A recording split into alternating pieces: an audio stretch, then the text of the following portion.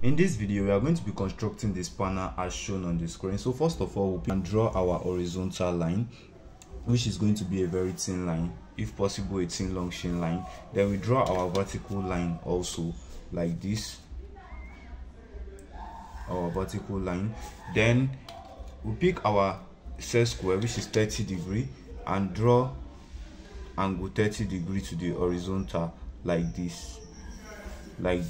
Then we change it to the 60 degree angle side and draw 60 degree also to the horizontal like this. So this is going to be 30 degree and this is going to be 60 degree. So now after we are done with that, we are going to be picking our compass. As we can see, this place length is actually 30 millimeter, which is going to be 15 on the left hand side and 15 on the right hand side. So we'll pick our compass, picking 15 millimeter with our compass. We are going to draw like this on the left hand side and also mark it like this. So now picking our set square, we are going to draw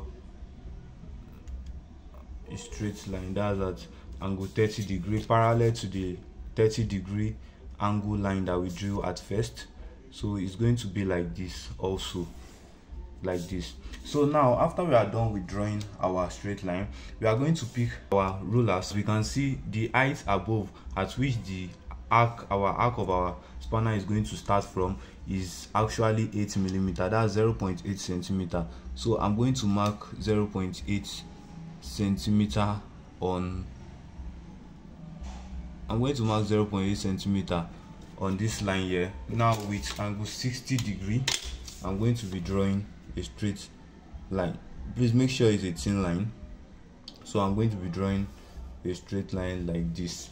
So now what we are going to be doing is we are going to draw our first arc, which is this particular arc. As we can see, the radius is 24 millimeters. So on our compass, we are going to pick radius 24 millimeter here. So I'll pick my 24 millimeter. Now I'll place it at this point and draw like this. So this is my radius 24 millimeter. Now we are going to see that there is an arc here and another arc here. We are going to be drawing that particular arc now, and as you can see, the arc here and the arc here is having radius 26 millimeter. So I'm going to pick 26 millimeter radius on my compass. Now after picking that, I'm going to place my compass at this point. Then at this point where it meets this line, I'm going to mark a point, and I'm going to also mark my point here also. So from this point, I'm going to draw a curve like this. Please make sure it's with thin line. Then at this point also, I'm going to be drawing another curve like this. Now as we can see, the radius of this one that is joining this place together is a radius of 48 millimeter. So I'm going to pick 48 millimeter on my compass like this. 48 millimeter on my compass. Now I'll place it at the center here. Then from the point at which here and here, I'm going to draw. So now I'm going to be thickening out the part that is actually needed. So I've taken out the points now. What we are going to be drawing, the handle of the spanner, which is this particular handle.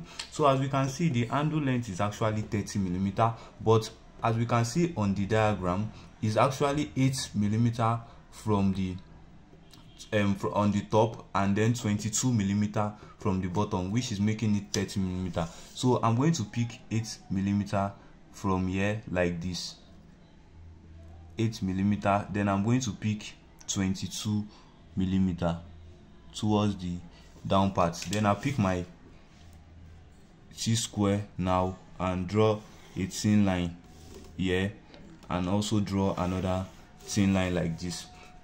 So now what we are going to be doing next, we are going to be drawing this particular arc that is here like this. So in order to do that, we can see that the radius is actually 52 millimeter, and the radius of this our larger circle is 48 millimeter. So we are going to first of all pick our 52 millimeter on our compass. From this edge we are going to pick 52 millimeter.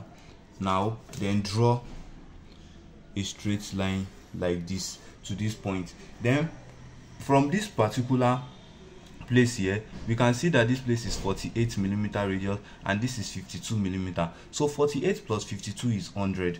Now I'm going to pick the radius of 100 millimeter on my compass like this, radius of 100 millimeter on my compass. Then from this center point O here, I'm going to mark this particular point. Let me label here as point O. I'm going to mark this particular point. So from this particular point to this point is 52. So I'll pick my 52 on my compass. I'll pick my 52 millimeter on my compass. So placing it at this point to this point, I'll draw my arc like this. So now we are going to be doing exactly the same thing for this particular upper part.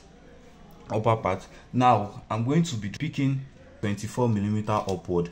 So 24 millimeter upward like this from this particular point.